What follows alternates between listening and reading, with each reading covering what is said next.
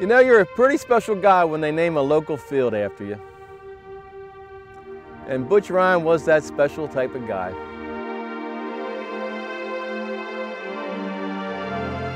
Butch was one of a kind, but he did care about you. And I believe he made us a lot better people we are here because of Butch Ryan. Delaware County, everyone knew Butch and loved him, and he will be missed.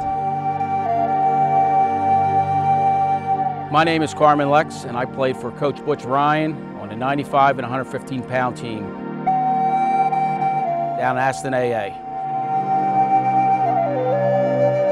He molded us as a team. You know, I think he took the individuality out of us and made us a team, and understood that, you know, I couldn't be any better if this guy didn't do his job. You know, he wanted you to succeed, and there was ways he knew how for you to succeed.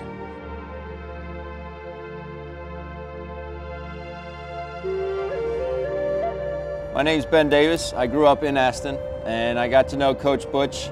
Butchie was an Aston icon.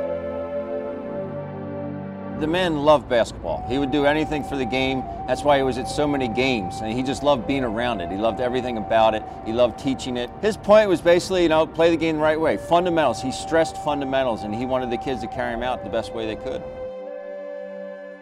The thing about Butch, he had a lot of messages, but you always knew when he was in the gym. I don't care how loud the game was, or he could be at a baseball game or football game. No matter how loud it was, he was out there screaming, and you could hear him. It was like when he walked into a room, it was almost an automatic party.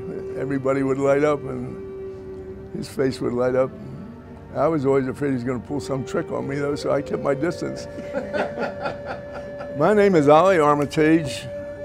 I knew Butch from junior high school in 1937, but I didn't see as much of him as I'd like to have, but I know he's a great builder of character of young men, and he really did a job. Butch comes on the field, he said, "Hi Joe, how you doing?" I said, "How you doing, Butch?" I said, "What are you doing tonight?"